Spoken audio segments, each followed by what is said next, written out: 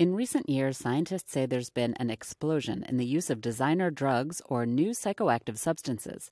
They're cheap, they're easy to obtain, and they usually escape detection in traditional workplace drug tests. They're sold as household products, not as drugs, to avoid detection, which is why they have names like bath salts, a stimulant, and spice, which is a synthetic version of marijuana. These designer drugs can be not only as addictive as the street drugs they're meant to mimic, but they can be even more potent, and the side effects can be far more harmful. Michael Baumann is a research scientist at the National Institute on Drug Abuse, and Nora Volkow is director of the National Institute on Drug Abuse. The two wrote a recent paper in the journal Neuropsychopharmacology about these new designer drugs, their threats, and potential solutions. The drugs are usually created in a lab, often originally for scientific study, and are then abused on the street. Most of these, what we think of as new designer drugs, are not really new at all. The compounds were created years ago by biomedical scientists as potential medications, research tools for studying receptor function, or in some cases even imaging agents for visualizing specific receptors in the brain. And how many are there? How many different kinds are there in circulation? What type of scope are we talking about? It's difficult to know the exact number of different designer drugs, but the availability and misuse of these substances is a global phenomenon. And it's constantly changing, and this basically reflects the creativity of chemists. Currently, more than 500 distinct psychoactive substances have been identified in 95 different countries by the early warning systems of the United Nations Office of Drugs and Crime. Where are they usually made? Well, can be made anywhere. And for example, a synthetic drug that is very well known, methamphetamine, is done actually in kitchen cabinets and in rural areas. But in the bulk itself, or most of these synthetic drugs, comes from Asian laboratories. And then they are sold typically through internet websites, in retail shops, or by street drug dealers. Dr. Baumann, you mentioned that these drugs were originally created to aid scientific research. How important are they for science? Well, they're actually really critical for scientific research. If we use the synthetic cannabinoids as an example, most of these were made by biomedical scientists for specific research purposes. The synthetic cannabinoid compounds that were diverted into spice products were actually originally synthesized to be used as tools to explore the function of the CB1 and CB2 receptors. And so these substances were actually very critical in discovering how the endocannabinoid system worked. That is, we have cannabinoids in our own brains that are very important for normal brain function, and the way that this was discovered and sort of characterized were with these research compounds.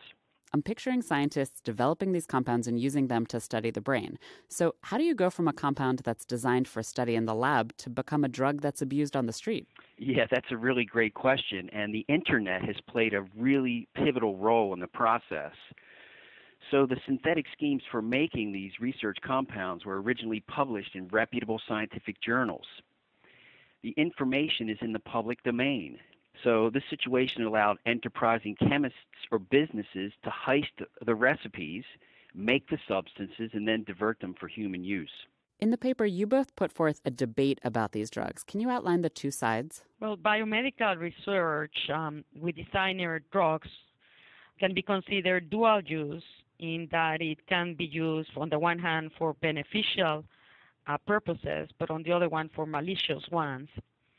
It could be argued that preclinical research with designer drugs may help clandestine chemists fine-tune their newest analogs and facilitate their diversion towards recreational markets. On the other hand, the scientific information that is derived from these designer drugs offers crucial knowledge about how to treat adverse effects and manage intoxicated patients. And it's also important because it may provide us with leads for novel treatments for addictions as well as other psychiatric disorders. The fact that these drugs are largely sold over the internet and come from overseas makes it a challenge to combat their use. One tool that authorities in the U.S. employ is called drug scheduling. In this process, the government authorities determine that the drug is being abused, and then they place it in a particular legal category or schedule. For instance, Schedule 1 makes the sale or use of the drug illegal. But, say the researchers, drug scheduling doesn't always decrease the use of a particular drug. In some cases, the drug seems to become more popular after being labeled a Schedule 1 drug. In other cases, a slightly tweaked version of the drug soon appears on the scene that isn't covered under the previous law. Michael Baumann likens this to a cat-and-mouse game between the authorities and the drug chemists. Additionally, scientists who want to use the drugs for their original purpose as a tool in the lab or want to study new drugs to try to combat their use run into prohibitive bureaucratic challenges. One of the unintended consequences for researchers is that legitimate scientific investigations with the drugs are impeded. And the way this happens is that researchers at academic institutions and government and elsewhere, they have to have a DEA Schedule 1 license and the infrastructure for drug containment in order to study even a few milligrams of the most strictly controlled substances. As the new designer drugs emerge and then they're placed into Schedule 1 control, scientific investigators have to add each new drug to their DEA license. This process of adding the drugs to the license is cumbersome and time-consuming, and a lot of time is lost before any research can even begin. Are there steps that could prevent this problem and the bureaucratic load for scientists? Well, as a scientist who is faced with this problem, my dream would be that there could be the creation of a special research class of Schedule 1 license, which allows legitimate scientists to study any scheduled substance. So that is, once you have a Schedule 1 license, then you could study any drug that becomes Schedule 1 without having to go through the lengthy process of adding drug by drug to the license. Monitoring the use of designer drugs is a challenge because common drug screens don't detect these compounds. And even if some screens were to add popular designer drugs, newer replacement drugs emerge on the scene regularly. But there are ways to monitor the drugs that could help. In the United States, there are various government agencies that are effectively monitoring the emergence of new drugs. Nonetheless, there are still significant problems and challenges in identifying new emerging drugs that may be causing localized epidemics. For example, when you have a localized epidemic, a series of patients may be admitted to an hospital emergency department with a wide variety and sometimes life-threatening symptoms, but the urine toxicology screens are negative because the designer drugs are non-detected by them. Thus, one thing that would be very valuable is if there were a network of analytical laboratories that could examine human specimens in real time to provide fast results about the active constituents in urine and blood from these patients. They both say that public awareness about these designer drugs is crucial. For instance, use of synthetic cannabinoids, which are much more dangerous than cannabis, was cut in half in only a few years based on a study done with high school seniors. The researchers believe this is largely because of a public education campaign on the risks of the drug. Dr. Volkow. Clearly, the take-home message is that designer drugs are very dangerous substances, which pose risk because not just there's no information, which makes it worse, but very importantly, because of their clinical pharmacology has been manufactured to create very potent compounds.